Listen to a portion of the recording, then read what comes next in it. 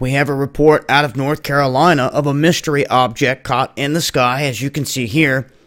And this was shared by WBTV.com, where they're saying a local man, Javion Hill of Kings Mountain, North Carolina, says he took several photos of the object that you can see right here on the night of August 18th as he was driving down US 74 southwest of Charlotte.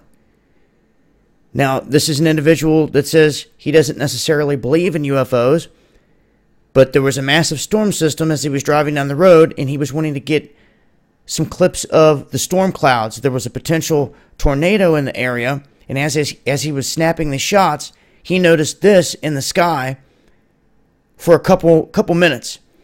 So he took some shots, and then he hopped off an exit to get some video footage, but by then it was raining real hard, and this thing was gone. But this is the storyline connected to this. And anytime we see something like this, I like to get it out there, see if anyone else witnessed anything similar. If you have any images, if you do, hit me up, dabu7yahoo.com, and I'll get them out there and share them, and we'll compare what everyone has seen. Or if you know that this has been faked or photoshopped, let me know as well. But it's easy to say something like that without any proof. Bring me some proof. Show me what you've got showing that it's fake, if that's the case.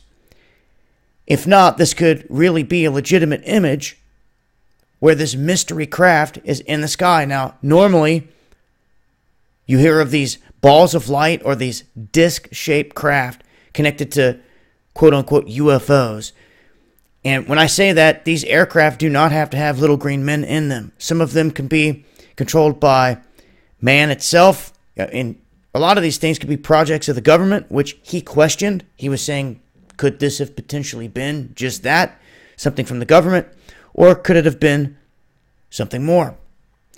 It's a mystery at this point, but this is the image that he shared on Facebook. Wanted to get it out there and let it be known. If you guys got any info connected, let me know. Stay tuned for more. This has been Dabu7. Eyes to the skies.